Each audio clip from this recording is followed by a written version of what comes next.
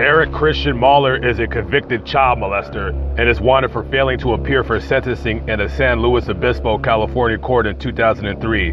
Between the years of 1997 and 2000, Moller was entrusted to care for his female victim on almost a weekly basis while she was ages 10 through 14. He gave the girl drugs and alcohol prior to the molestations.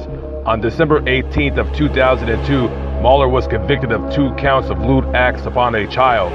Moller was released on bail until sentencing. On March 18th of 2003, Moller failed to appear for sentencing related to the lewd act upon a child's conviction.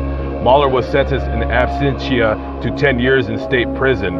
On March 19th of 2003, a felony bench warrant was issued for Moller after he was charged with failure to appear.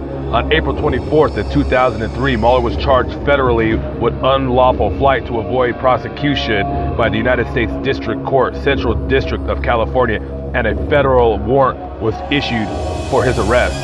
Moller has a 3-inch birthmark on his lower back, has a tattoo of a fallen angel on his upper arm, and a tattoo of an Indian sitting on a horse on his upper arm, and he also has a scar on his upper left arm. Moller may have traveled from Miami, Florida to Puerto Plata, Dominican Republic in 2003. Moller is also known to have ties to Denmark. If you have any information on this criminal, please contact your local FBI office or call 1-800-CALL-FBI.